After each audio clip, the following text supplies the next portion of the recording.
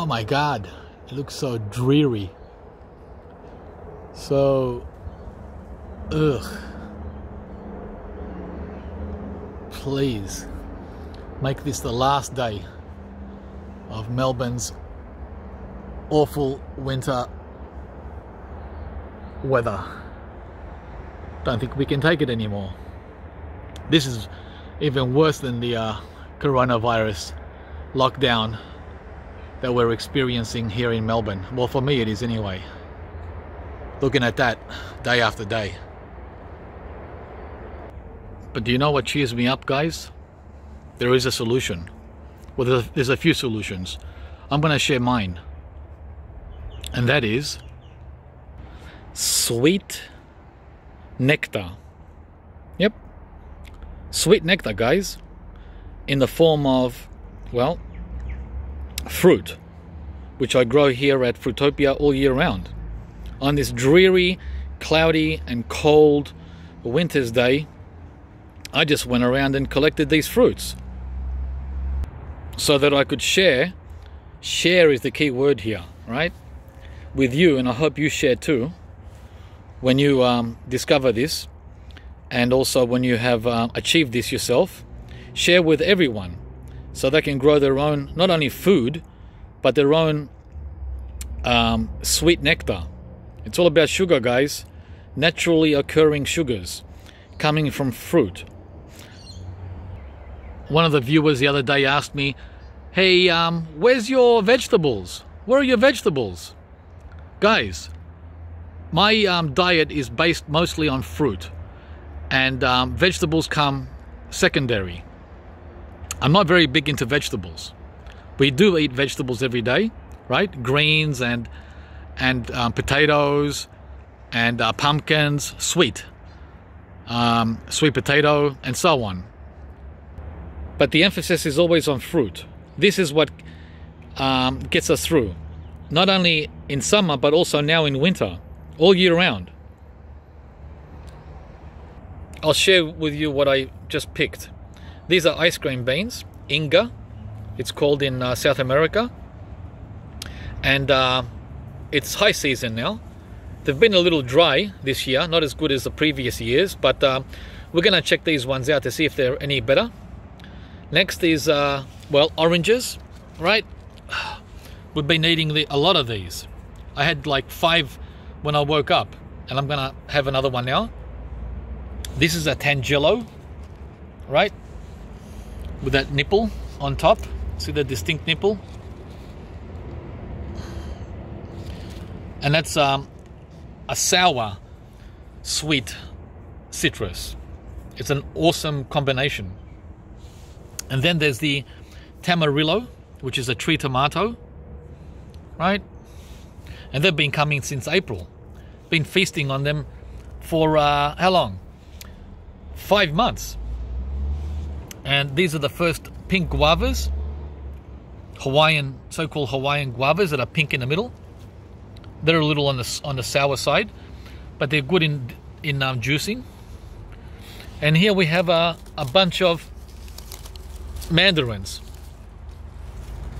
which I cut off the mandarin tree.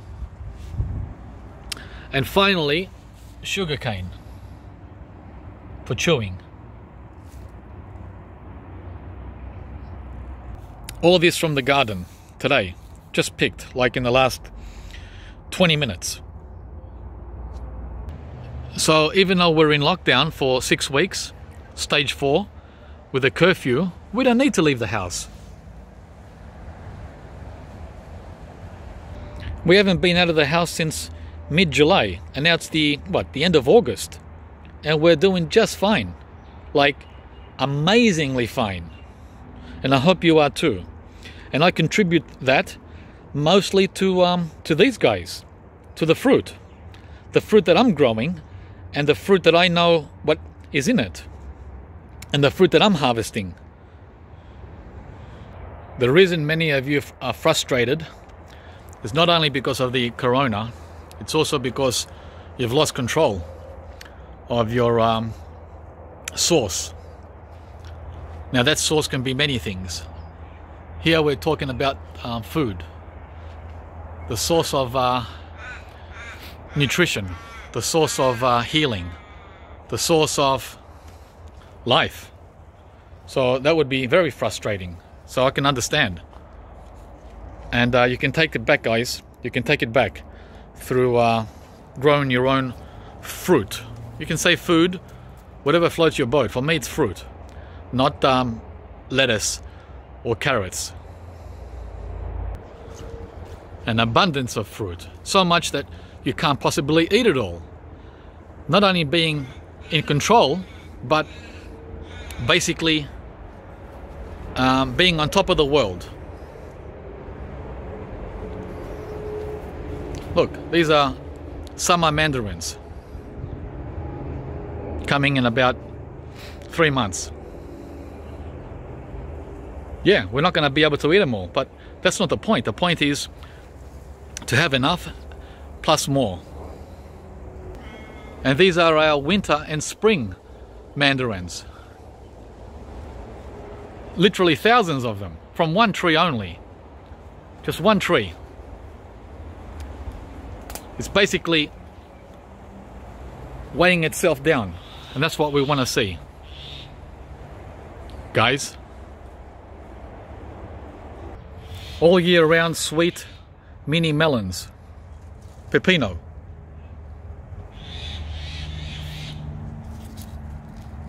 All year round. These are very, very convenient, and they come, like I said, even in winter. All across.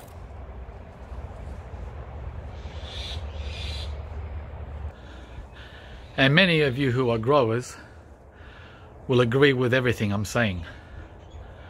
But for those that are totally disconnected, well, this video is for them. It's for you guys. Come back. Come back to the source. These are our summer oranges coming in November, December, January, February, March, April.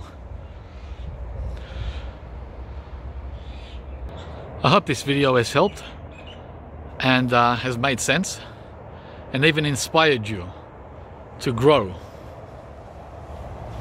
To grow, guys, no matter where you are. Even if you're in a cold climate, you can achieve some of this in pots, growing indoors during winter and outdoors in pots in summer.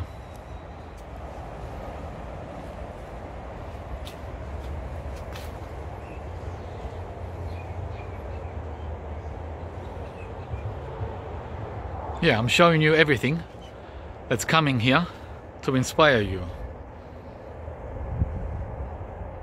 Because nobody else is gonna do it. Not your brother, not your sister, not your mother, not your father, because they're disconnected too. So when you're reconnected, you can help them if they care. Alright guys, I love making these videos for you from the garden.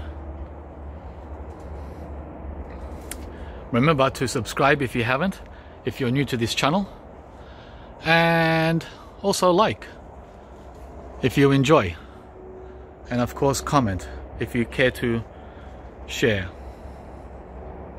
I'm gonna continue with my brunch here